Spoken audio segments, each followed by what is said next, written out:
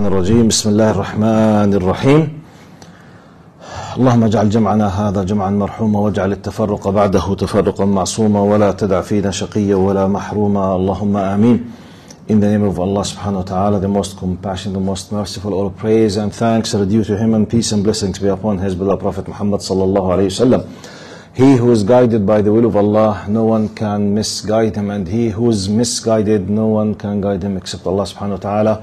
We do bear witness that there is no God but Allah and Muhammad is his messenger. Assalamu alaikum wa rahmatullahi wa barakatuh. Maybe some of you did not pray the Hayyakum Allah Seerah, long time no see. Ayo, alaikum assalam wa rahmatullah. Brother Naeem, the one who's always helping us in recording, his father passed away today. So make dua for him, jazakum Allahu khairan. Type. Now, last time still we are dealing with the details of the Battle of Uhod. In case we have new faces, ahlan wa sahlan, you're most welcome. Now, we are in the third year historically of the existence in Al-Medina after the migration of Prophet Muhammad ﷺ and the Sahaba. So we are in the year 16 out of 23 of the age of Islam at the time of Prophet Muhammad ﷺ. After we covered generally the first 13 years, what happened there, we moved to Al-Medina.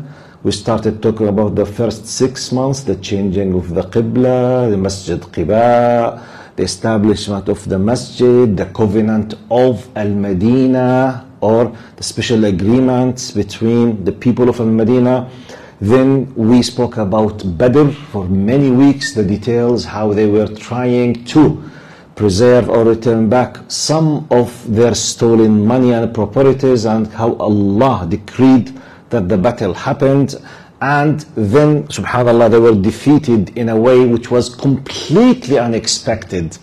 Okay, because just a simple, humble number of poor, barefoot people, 313 persons, they defeated an army of 1,000 well-equipped soldiers, and the pride that they used to have and the power, the mighty, they were not expecting, not even a big army to do it. It happened. So they decided to take revenge. I mean, the people of Mecca against the new emerged Islamic state at Al-Medina by Prophet Muhammad sallallahu alayhi wasallam. So Uhud happened. So we are in our, I think, 5th week of talking about the Battle of Uhud, how it happened.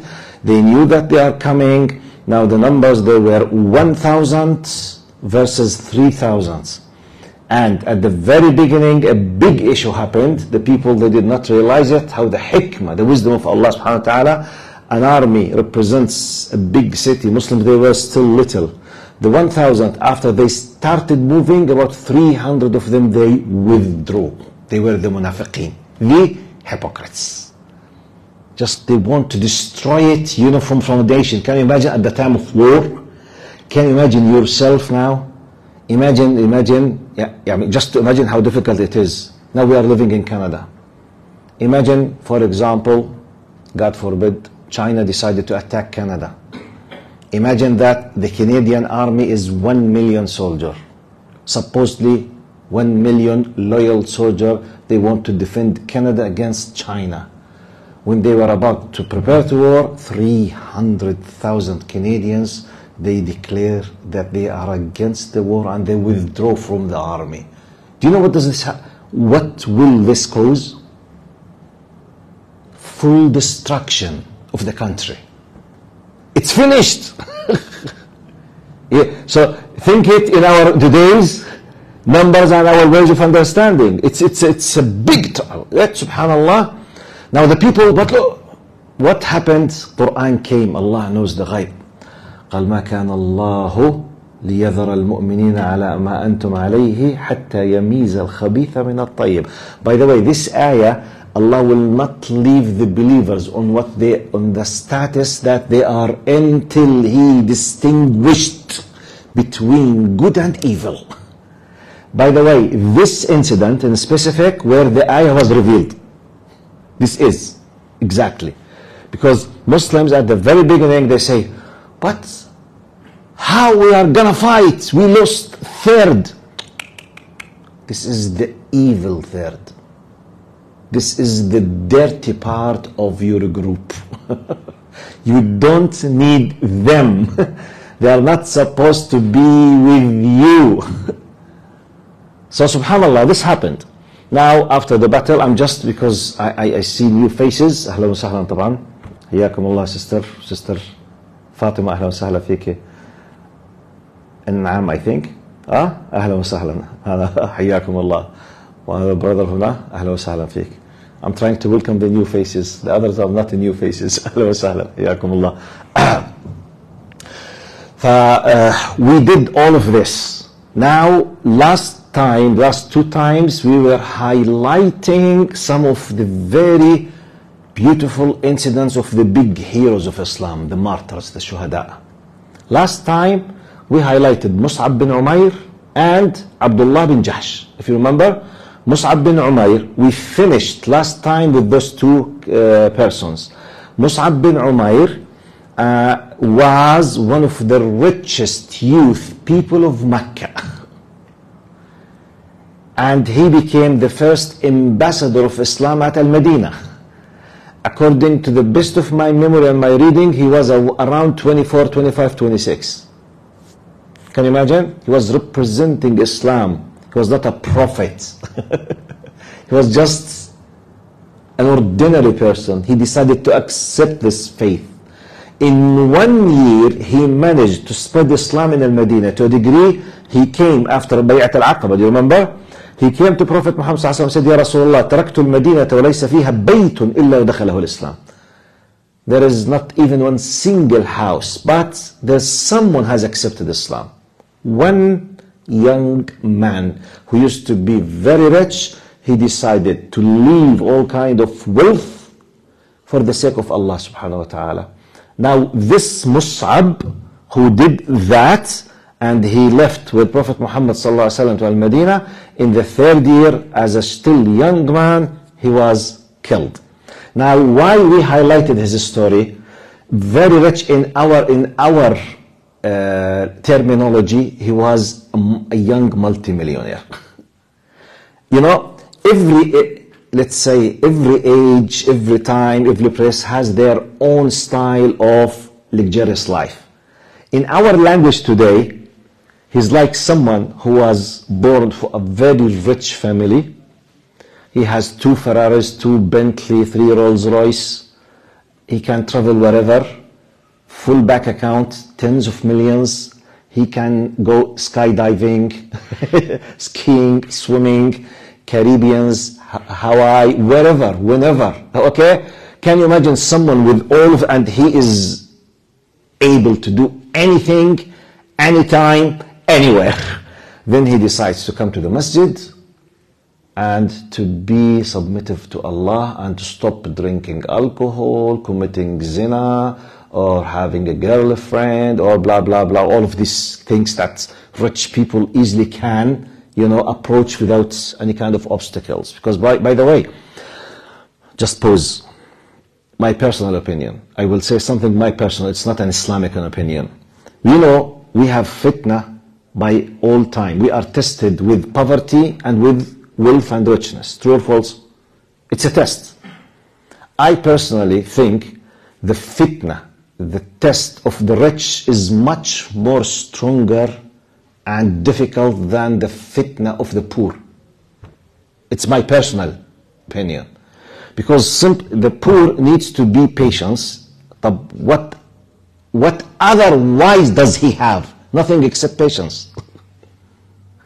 Rich, he's able to do everything. Can you imagine everything is under your control and you stop it? It's like, for example, when I ask you to fast and it happened that you can't buy food. You don't have money to buy food. And you were fasting. In parallel, it goes with this, alhamdulillah, double ajr type. If you have all kind of beautiful, tasty, best food on earth in your house, and the smell goes into your khayshum inside, and it hits your mind and your hearts, and you are hungry, and it's all in your house, under your control. And it's for you. And you are alone. And you were told, please don't eat. Can you imagine? Wallah, the smell of the coffee itself, just. I will not mention the msakhan or the mansaf or the tandoori or the chicken butter. I will not mention the kunafa or the ice cream or the cheesecake. Everything is under your control, and you are hungry and the food is yours.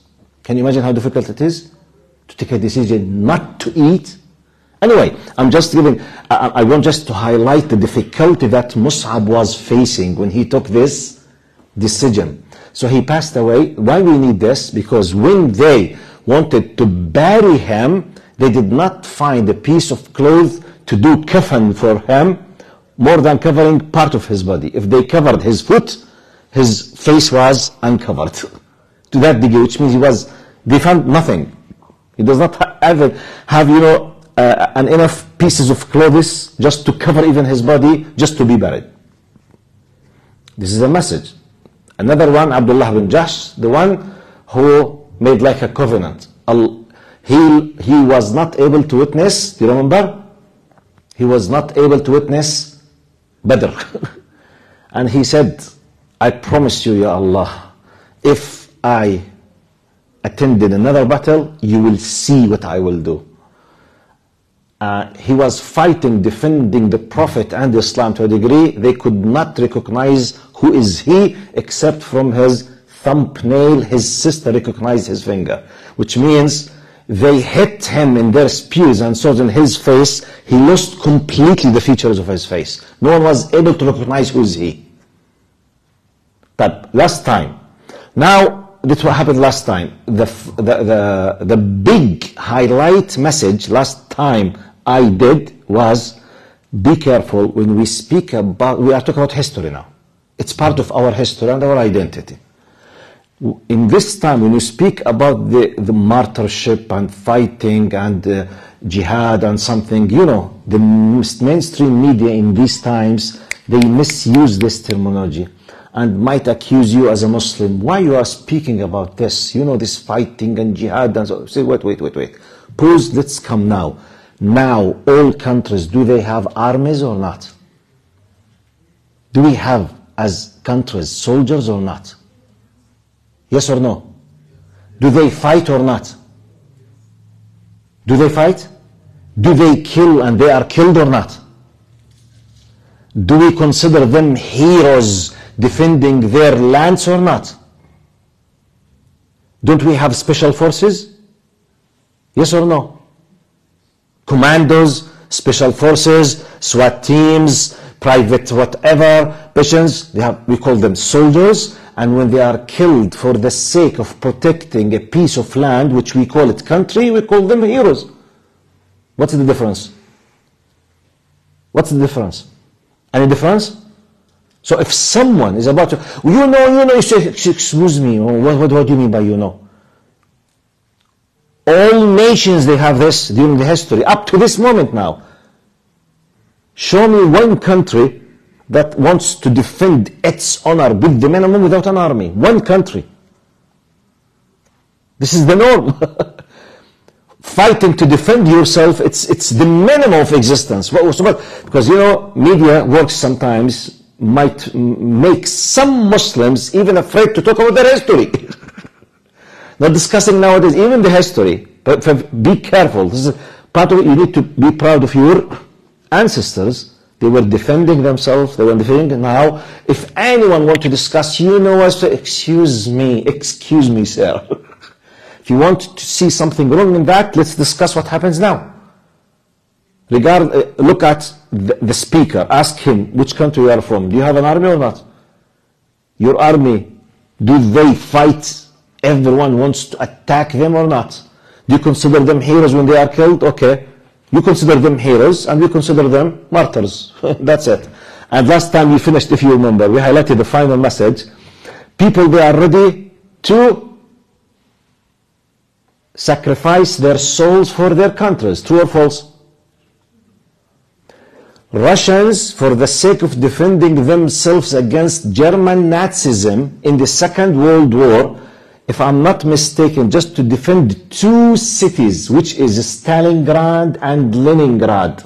Okay, Stalingrad and Leningrad. Now they have, I think, St. Petersburg now. These two cities, to defend them against the German Nazis, if I'm not mistaken, they lost two cities. I'm not talking about Russia. Just for two cities, between 12 to 25 millions. Can you imagine this?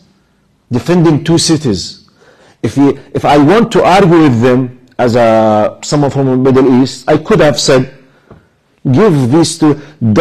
Does the value of losing 20 million Russians equal to two cities? Yeah, give these two cities for the Germans and let's finish it. They say, no. It's a war of defending our existence against the enemy. صح ولا لا؟ طيب, Vietnamese, they were under the American occupation from 1955 to 1967, if I'm not mistaken, around 12, 15 years, I forgot.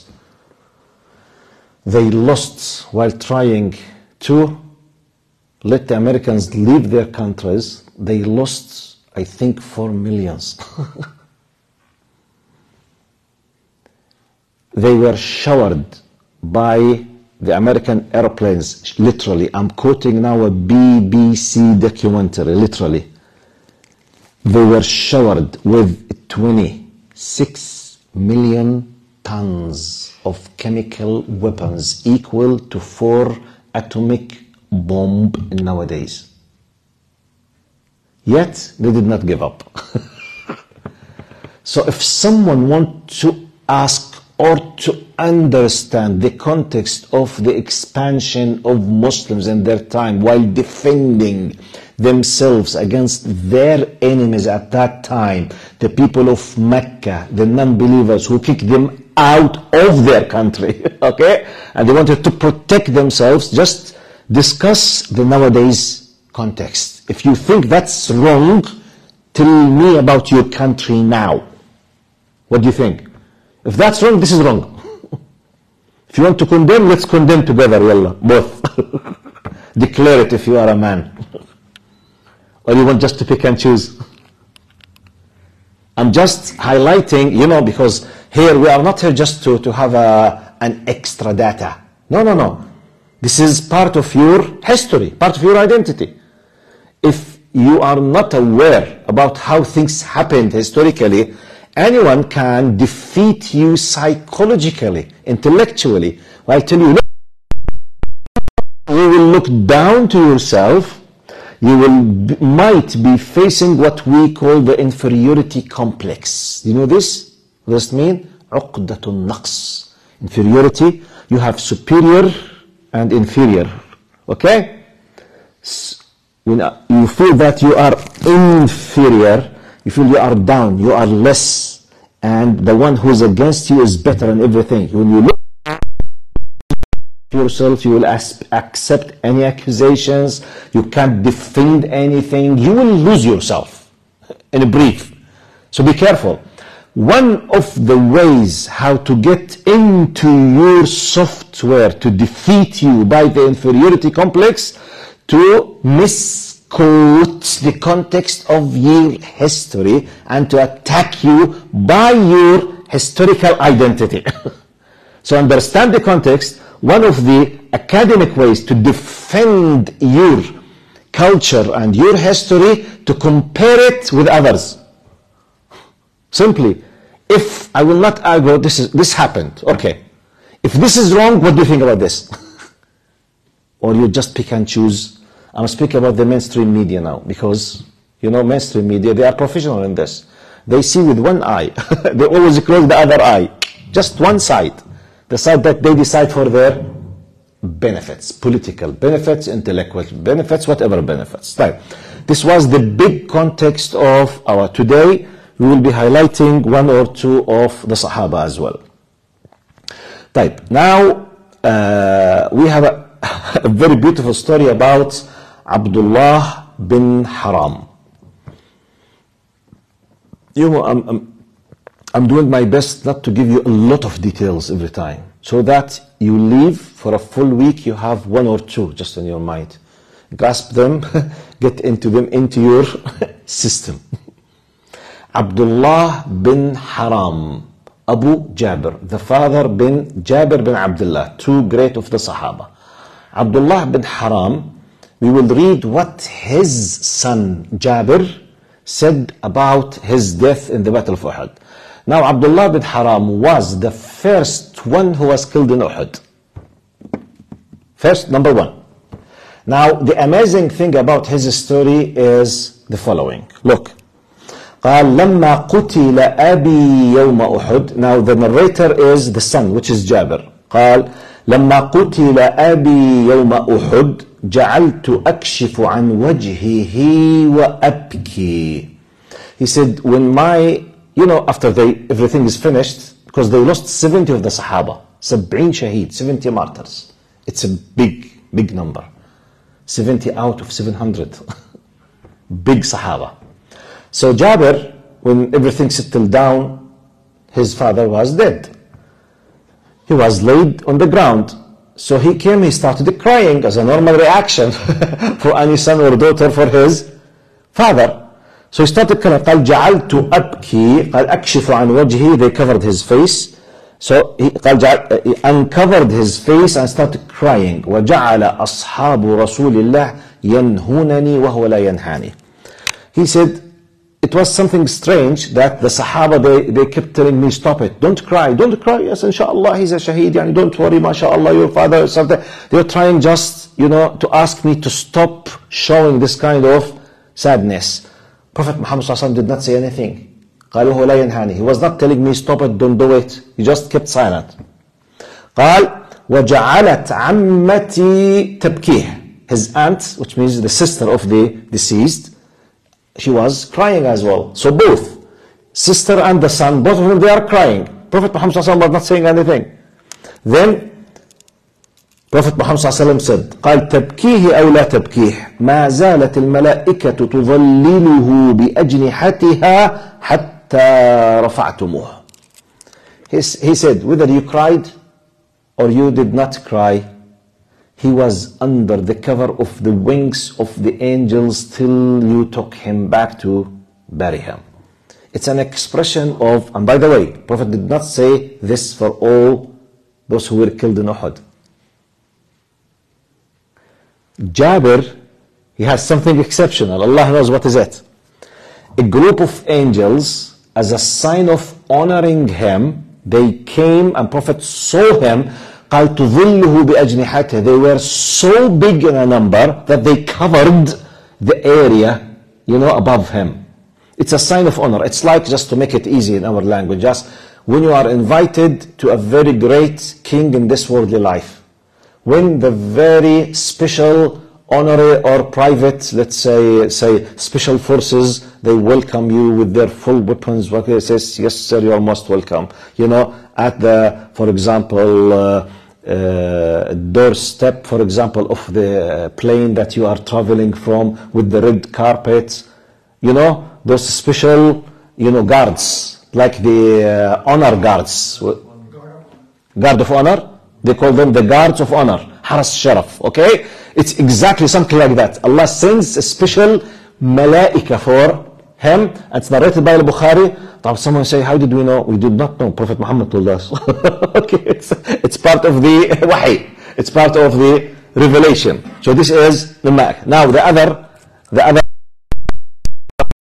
Abdullah bin Haram, the father of Jabir, he narrates as well. He says in another narration, قال أرجو أن أكون, he said, قال he said, my father called me one night before the battle of Uhud, just the night before the start of the battle. قال دعاني والدي, which means Abdullah bin Haram called Jabir, the narrator. He said, my father called me the night before the morning of the battle. قال له أرجو أن أكون في أول من يصاب غدا. I hope I will be from the first who will be killed tomorrow. Talk about himself. He had the feeling, he did not know that Allah made him saying that he was the first one to be a martyr. قال أرجو أن أكون في أول من يصاب. I hope I will be the first, as an honor that I'm ready to sacrifice myself for the sake of this deen.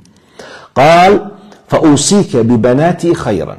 I ask you to take care of your sisters, my daughters, because he had a lot of daughters and one son, which is Jabir.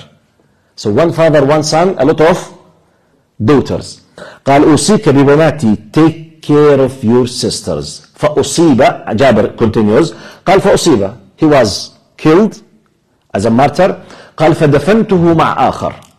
So they were in a hurry. It was very difficult to bury, because, by the way, you know, at that time they did not have the tools that we have. It's not something you use this kind of machines and easy things up.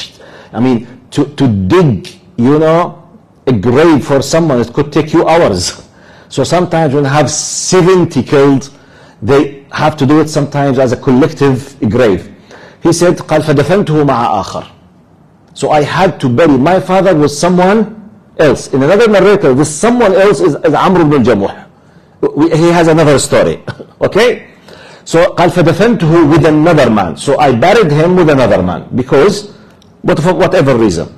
قال فلم تدعني نفسي حتى استخرجته ودفنته وحده بعد 6 أشهر. He said, I kept feeling guilt why I did not put special efforts to bury a special grave just for my father. I kept having this kind of feeling of guilt for 6 months. I returned back 6 months. And you know, generally speaking, most of pieces of lands on earth, after few days and weeks, the body will start what they call it the decomposition of the body. You know, تحلل الجسم. It will start the decomposition. Because of, you know, the nature. It's how Allah subhanahu wa ta'ala works. In very, very exceptional areas, very cold areas, I don't know, they might not. Anyway, this is the normal most of the places on the earth. And in very hot places, it is more weeks and months, the body is disappeared. I'm talking about the flesh. Okay, you know, it will disappear. He came after 6 months. And we know how hot that area is. It's about 50 Celsius normal. 50. I came after 6 months. قال فدفنته فقال حتى استخرجته till I took him out and I buried him around 6. قال فإذا الأرض لم تأكل منه شيئا إلا بعد شحمة أذنه. I said his body was not touched except just a simple part of his ear. In another narration, this hit was by a weapon in the battle. It's not because of the burying, which means 6 months under the ground, his body was completely untouched. And in another narration, his hand was in one of the injuries bleeding. When they just moved it, the blood came. How? It's part of what Allah gives for some martyrs as a sign of honor, just to show the people part of, you know, al-ghayb. Wallahu alam. So this is Abdullah bin Haram, which is the father of Jabir radiyallahu anhu. Now the other one, which I will finish inshallah my talk today about him, it's Amr ibn al-Jamuh. Amr ibn al-Jamuh is the second one who was in the same grave. Amr ibn al-Jamuh, he has a very interesting story as well. Amr ibn al-Jamuh, it was narrated in Allahumma salli ala Sayyidina Muhammad in a Sahih hadith that he said for Prophet Muhammad sallallahu alayhi wasallam, he was a lame man. You know lame? He can't walk steadily, look like this when he walks, you see, because he has a problem in his leg. So basically at that time, maybe now it does not make a big difference if he's driving a tank or a airplane. At that time it does make a difference, because the people, they were fighting on their foot. walk, if you can't run, if you can't, it's a big defect against you. You could be killed easily. So, and those people, they are excused from the battle itself. So he was approaching as if he was prevented, which means, I mean, you are excused. Just stay at home and thank you, because he can't walk properly. He said to Prophet Muhammad sallallahu alaihi wasallam, قال أرأيت, for Prophet, أرأيت إن قتلت اليوم أطأ بعرجتي هذه الجنة. He said, Ya Rasulullah, if I was killed for the sake of defending my religion, am I gonna step the Jannah with my arja, with my leg? Which means, I don't care what the end result. Am I gonna be rewarded by going to the Jannah? قال رسول الله صلى الله عليه وسلم, he said, yes. قال فوالذي بعثك بالحق لأطأن بها الجنة اليوم إن شاء الله ثم قاتل حتى قتل. He said, I swear by the one who sent you with truth, which means it's one of the expressions how we swear by Allah subhanahu wa ta'ala. والذي بعثك بالحق, والذي نفسي بيده, والذي أرسل إبراهيم, والذي خلق السماوات والأرض. All of these expressions, they are expressions of swearing by Allah subhanahu wa ta'ala. قال والذي, by the one who sent you with the truth, I will leg on the ground of the Jannah, which means, and by the way, he will not be disabled when he goes to the Jannah, because he will have a complete, the same soul, but a new body, okay? He will be completely enjoying. But it's an expression which means, even if I stay like this, I want to go. It's an expression of showing certainty about his faith and his determination that I want to do my job, which means to sacrifice myself to defend my people and my group and my land and my honor and my existence and etc. as a Muslim. قال ثم قاتل حتى قتل. In the first day, he fought. Now, all of these stories gives you an idea about the power of faith when they believe in something. Some of them, he was excused not to fight, yet he insisted to go. The other one, so rich. طيب, Jabir, Abdullah bin Haram, he could have asked Prophet Muhammad, Ya Rasulullah, I have many girls, I have many daughters. And by the way, life at that time was not easy like ours now.